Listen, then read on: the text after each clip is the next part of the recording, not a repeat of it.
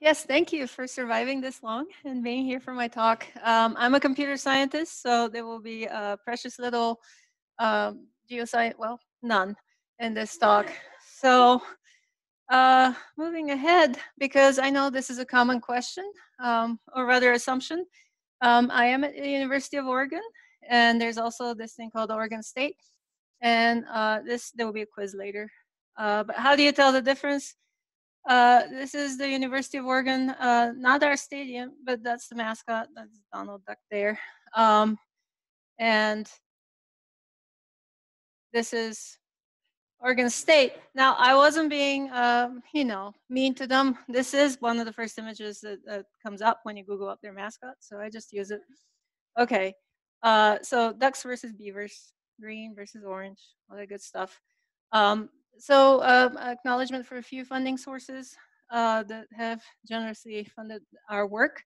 So first I'm going to talk about performance of software, and then I'm going to move on to what we do about developers. And typically to set up this, I don't get to choose the software whose performance we will be optimizing. This is basically application collaborators, so scientists in other domains who may want to improve the performance of their code, and it doesn't have to be massively parallel. It could be running on a single workstation, but they want to just have it work faster. And so we have sometimes multi-year collaborations that focus on this. And the goals are usually to figure out what the goal is to that you want to achieve. I mean, you can't take a code that currently runs in many hours on a single machine and hope that in a month it's going to be running in a few seconds on a supercomputer. So the goal, identify the problems then that may be addressed, and then eliminate those problems, and then relax. So the performance engineering cycle, as it's called among my CS friends, has a few obvious steps that I'll go over briefly. But basically, as with anything whose performance you wish to improve, you basically have to measure the current state of things. And then based on those observations, you want to create some model of what's going on. And then because those are all domain codes, typically for me, really understand what's going on means that you have to talk to the scientists about their performance at the moment, and then we need to talk about what we can do or cannot do. So I can't tell them, oh yeah, switch to a less accurate method, that will be faster, right? If the accuracy is something they care about. So this part here is pretty important here. How do we communicate the results? And then do we understand each other's language? Absolutely not. And so we spend a fair amount of time in that box, and then just cycle through eliminating problems one by one, and I will talk about what that means in the last part of this section. So what do I mean about when I say understanding? So when you have a piece of code, you want to know how much is possible to improve. So your code already exists, you have written it, you've spent a lot of time on this implementation, and you have maybe even have some architecture in mind that you wish to run on, and then you want to figure out, well, what could I possibly achieve here? And then also, if you want to be able to run on a future architecture, you may want to know in advance how well would you be doing on that new architecture. And then when I say architecture, those things matter a lot. I was originally at the Department of Energy Argonne National Lab. So there was a lot of course, with each new supercomputer, you want to be able in advance to prepare to run on those machines. But even now with new Intel Xeon generations and other accelerators coming up, you wish to be prepared for them before they actually come out. And that never happens, by the way. So, but we think about it. So we do this through modeling, and basically we do some through measurement and some through just pen and paper mathematical models of performance, which is you pick something like time, execution time, and now you want to create a model for that that helps you characterize some behavior. And then we also use tools that look at the code itself to try to build a model of what's going on. And those are, think of them as compiler-like tools that basically suck in the binary or the source code and build a model based on that. So those three things. And the most common one, which is measurement, also known as empirical analysis. Uh, what we try to do here, and this is where maybe, I don't know, so let's see a show of hands. How many of you actually care about speeding up any code that you're currently working on? Okay, so there's quite a bit of interest. I should have asked this in the beginning, but that's okay. So this is sort of, there are many, many ways to do this, and they're currently mostly, most of them are pretty painful, but our goal here is to make some sort of streamline the process for people who don't want to learn myriad of tools that are, you know, kind of steep learning curves. You don't know whether to trust them or not, and so forth. So we're trying to generalize this analysis workflow for as many types of applications as possible, and to collect empirical data. And by that I mean not just timing. So not just, oh, you know, this function took 7 seconds, that function took 5. But actually look at the memory performance and other aspects. If you're multi-threaded or parallel in other ways, how well is your code parallelized? All those things can be automated. And so that's what we're working on. At the moment, I can't boast that we have a generic way to do this. It's still, you know, once we establish a collaboration with somebody, we can implement such workflows and they can use them easily. But that's kind of the grand goal. We use actually, those are a lot of tools here that I throw around the names of, but we use a lot of Python data analysis tools because there's so many and they're wonderful. And so should be pretty low learning curve. So we mentioned Tau Commander. You may Google it. It's not that one. Instead, there's, I don't know if you can see it, but it's taocommander.paratools.com, which is the Tau group is a big group that's been at University of Oregon way longer than me, and they're still nice and happy, but now there's this exciting Tau Commander thing on top of it that lets you actually program your analysis instead of having to click on some stupid Java GUI developed by students. So it's really great. Okay, so here's an example. I just picked one of the projects that we're just collaborating with now, but basically they have a medium-sized C++ code. Now the language doesn't matter too much, although for some languages there's more tools than others. And in this particular C++ code that's using Intel TBB for parallelism, we want to find out which of the functions scale the worst. You know, so it's a fairly small amount in a Jupyter notebook of code to get to this kind of result, right? And so that's kind of the pattern. This shows this particular map seed hits is the worst scaling function. As we discovered later, it wasn't parallelized at all, which explains why it doesn't scale. And so this is something that we started working on. And then another thing, so that particular function now we can go and say, well, what the heck is it doing? I mean, yes, you can go read the code, but when the compiler is done with it, what is it really? You know, the instruction mix is one way of looking at it. And those are, by instruction, we mean the low-level assembly level instructions, right? So as you know, memory access is slower than flops. And so we look at all these branches, those are conditionals. They impede parallelism. Okay, if the compiler or library is trying to run something in parallel, all these conditionals prevent it from doing a great job. There's a lot of memory operations going on. There's hardly any computing. So these two little segments are all the computing there is. So no wonder this doesn't do so well. It is very memory intensive, it has conditionals. So this is, again, a quick way to get some information about this function. And then you can say, well, but I don't know what this memory load store might be great. It might be, the architecture may be doing a great job fetching all my data as I need it, right?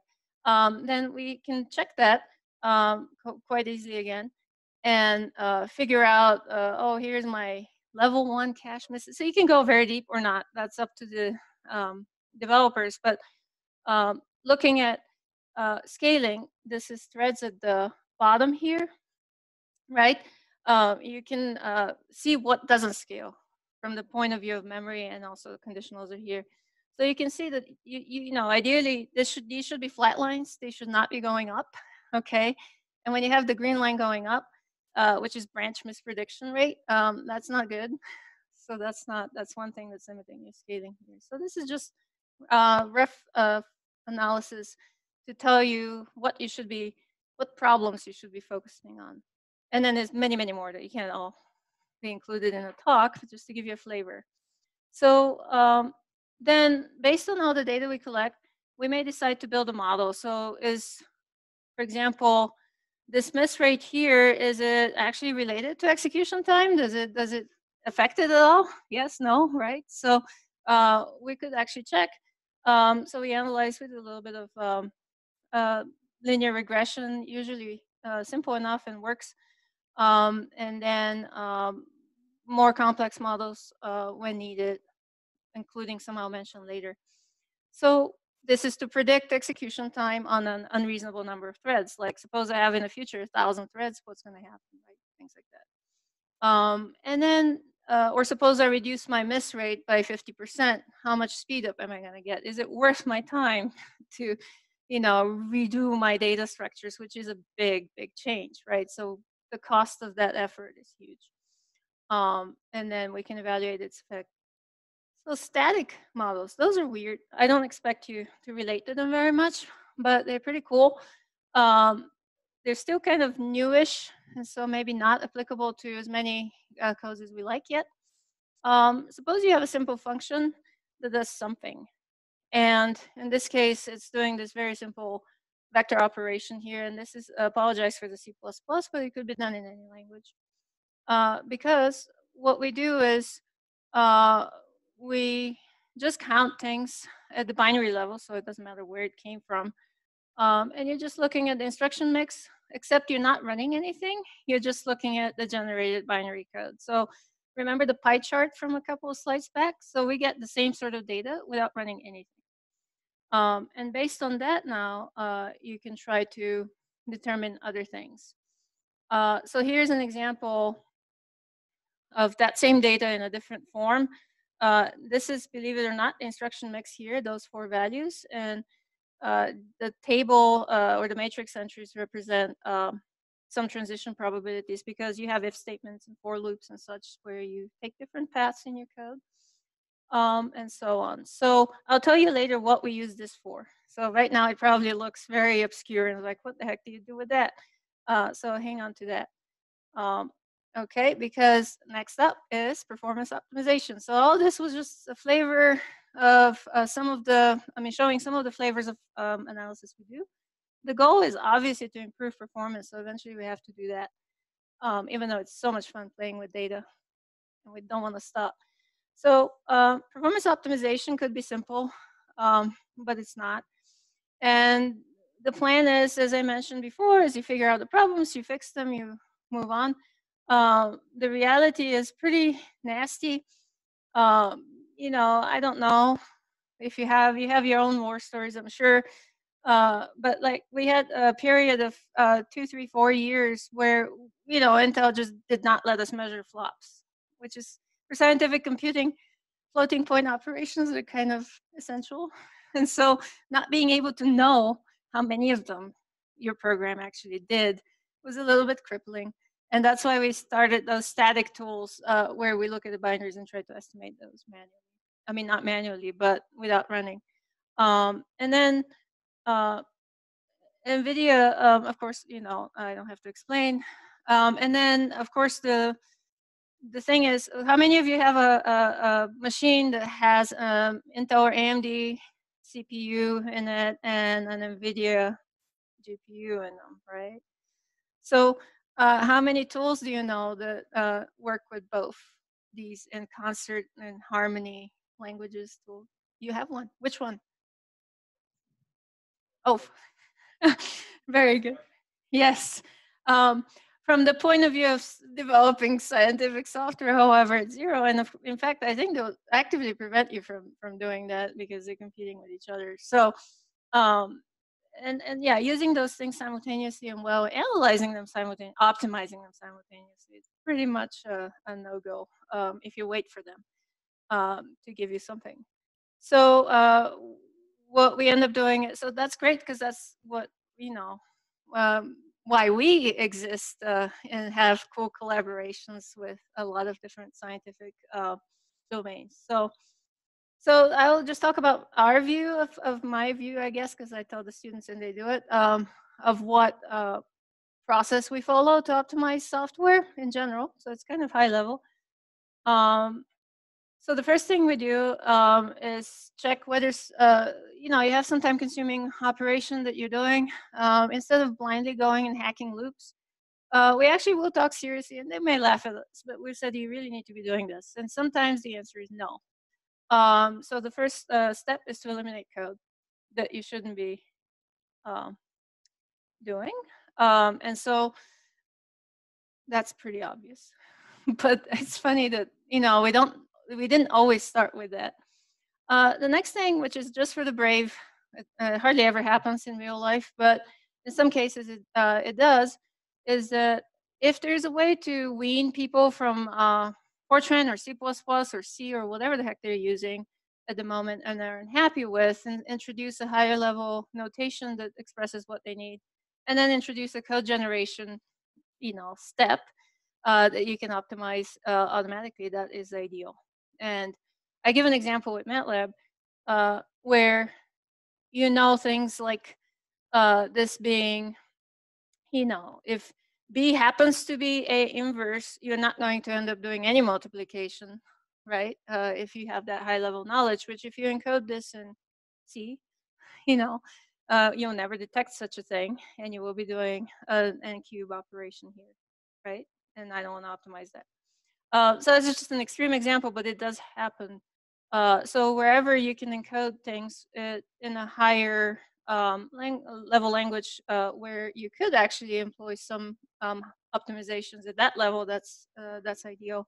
Obviously, there's a huge implementation cost to domain-specific languages, but it may be worth it in the long term because it will give you sort of a single code base, multiple backends, very optimized. Okay, so that's for the programming languages. So next, we look at algorithms.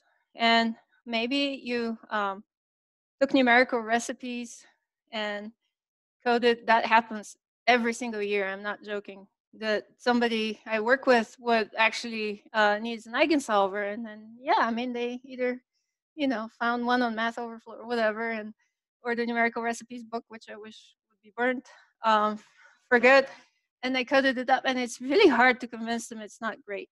Okay, so you have to do a lot of work to prove that. Oh, by the way, you know, they're much better algorithms nowadays than those that people came up with 30 years ago.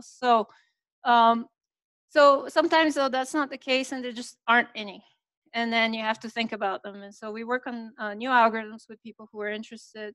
This is not typical scientific computing. It's more so dynamic graphs. I mean, they can arise anywhere, but and hypergraphs actually are used in computational chemistry and such.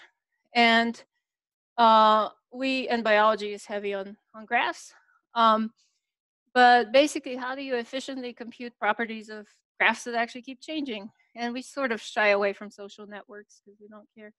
But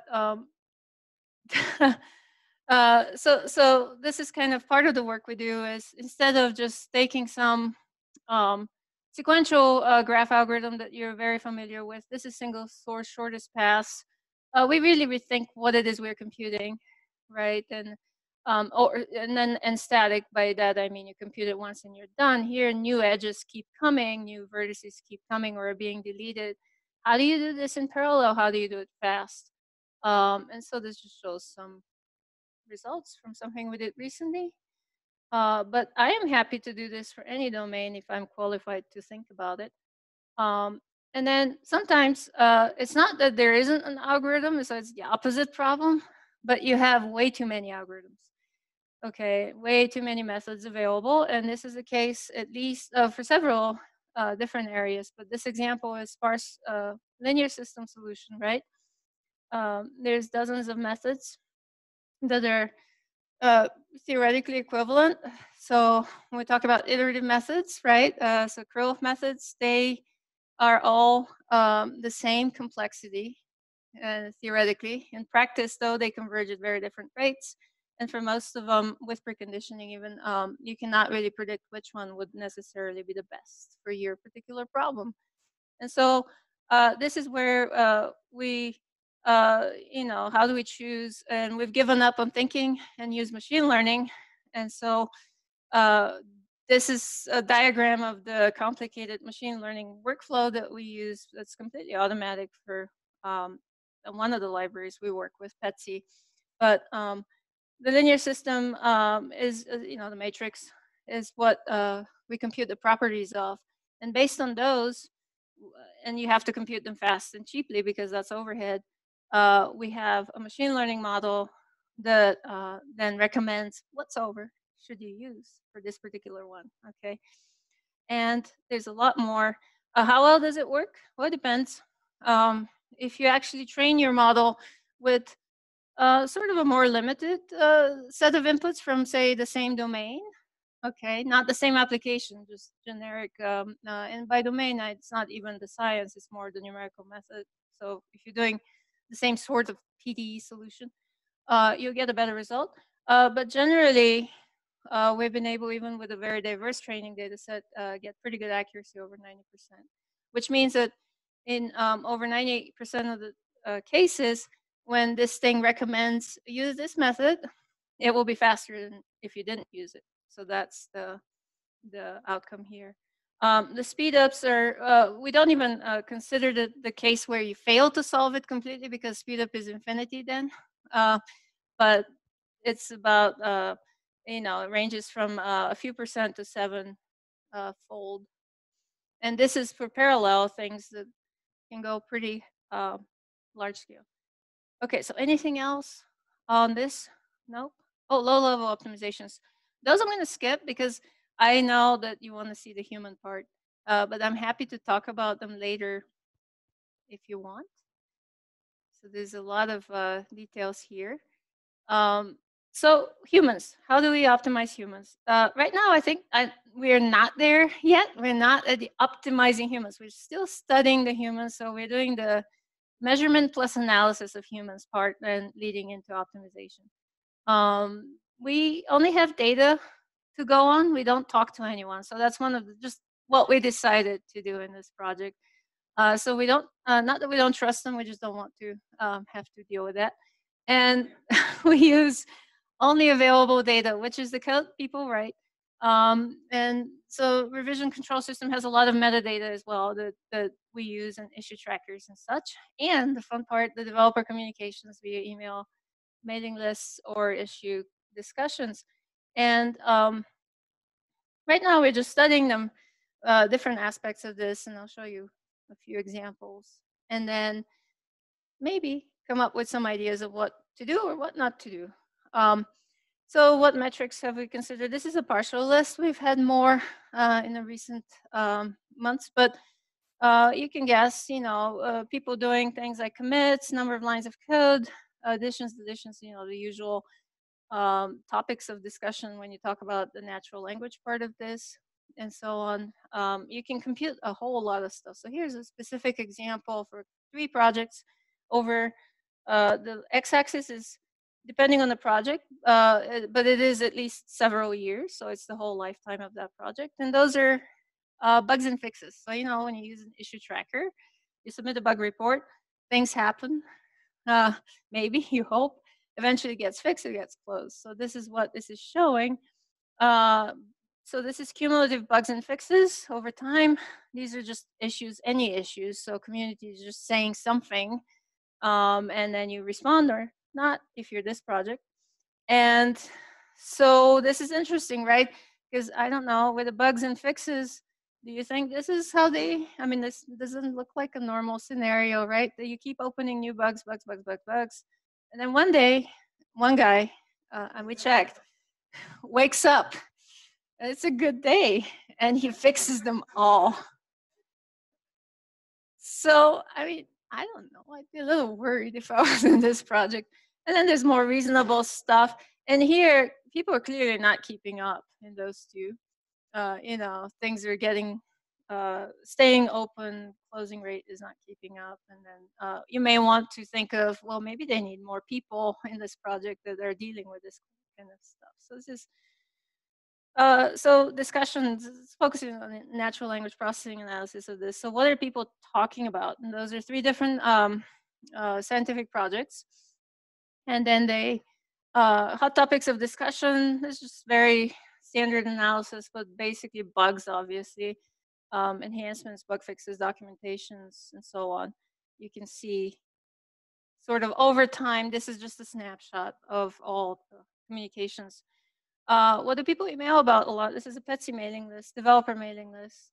And it's a bit complicated. The topics are on the x-axis, the number of emails is on the y-axis, and the size of the bubble is how long this conversation lasted. And you know, this actually is many years. The big red circles is years. And so apparently this is strange.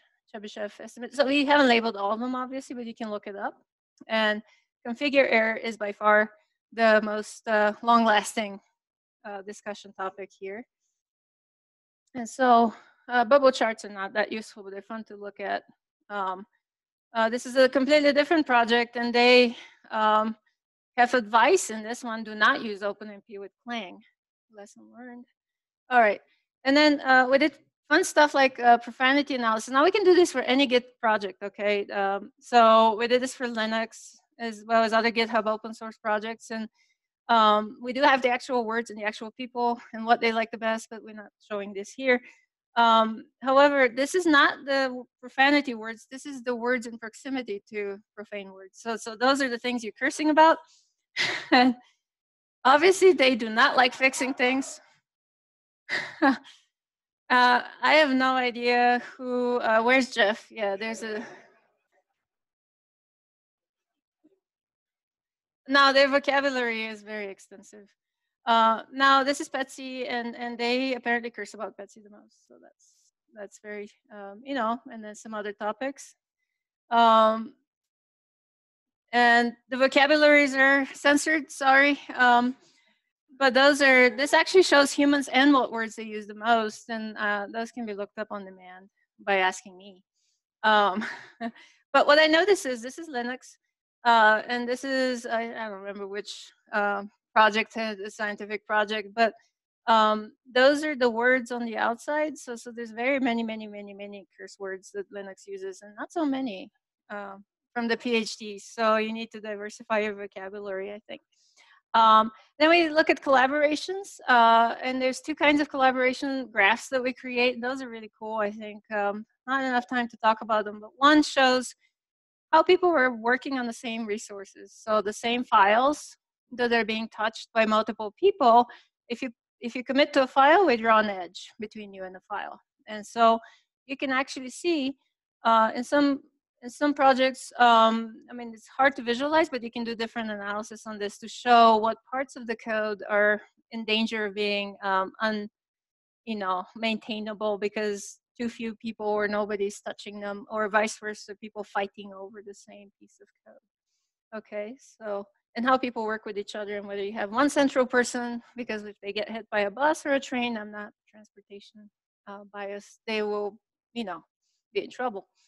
So here, failed projects, collaboration graphs. So they're a little bit different from the previous ones, which were successful, and we're trying to learn from that. Are developers more productive when they're unhappy? Preliminary answer is yes. I will not explain this further. You have to wait for the paper.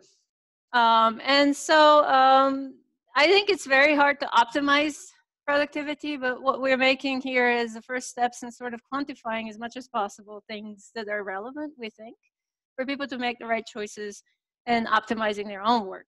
And so we won't tell them, hey, don't do this or don't do that, but hopefully provide enough information that if time is being wasted, then they would know that, as opposed to not knowing it at the moment. And that's basically it. We consider both the application and hardware performance, and definitely like to talk about how to improve the human happiness and productivity. So thank you.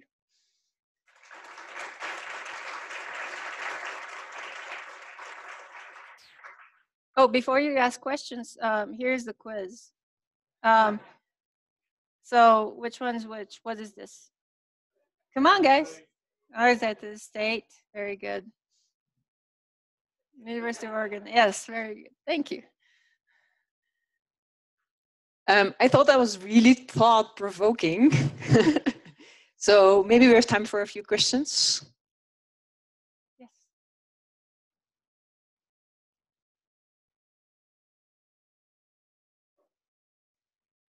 That's exactly what we're trying to determine. We see it when we play around with them, but we can't quantify it yet. And so we're trying different metrics to exactly that, to tell you that there is a specific difference. There's some where you have, yes, a single central node instead of multiple central. So you compute high centrality nodes and you see, oh, there's only one. That's a problem. Things like that. And a lot of, I call them dandelions because they're like very easy to disconnect pieces of the software. If you have a lot of those, that's a problem. But I've not proven that yet, so we're trying to make that more robust. Yeah.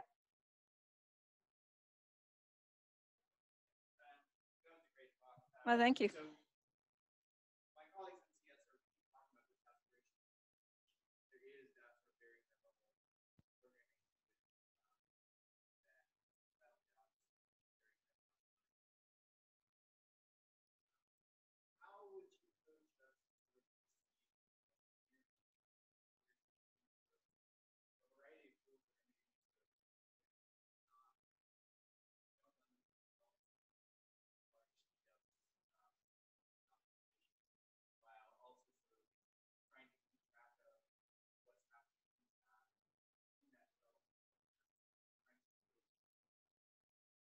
Right. Oh yeah, with the language, one thing to qualify is typically the people who have ended up doing this in their domains are desperate, and they're not going to get anything done outside of their project necessarily. So the language is developed internally in the cases I'm involved in and I know of. And it's not just single project necessarily, but sub-community decides that they've had enough and now they're going to do something about it. And some even do it without knowing what they're doing. They don't even call it a domain language, but that's what they end up having. And most of the longer lasting projects have done something like that already. And it's interesting because that's the critical point for many of them is when you end up having to develop 2 or 3 versions of your code. So for example, something that runs on CUDA devices and something that runs on CPUs. And now if you add another one and they say, no way. And now we're going to switch to code generators or libraries. If you can't use libraries, then you don't really have much of a choice, right? So, yeah. Thank you, Boyana. We are a little bit into our break. Sorry. Which was not your fault at all. But I thought this was a really interesting discussion and part of your talk, so I thought it was worth it. Thank you.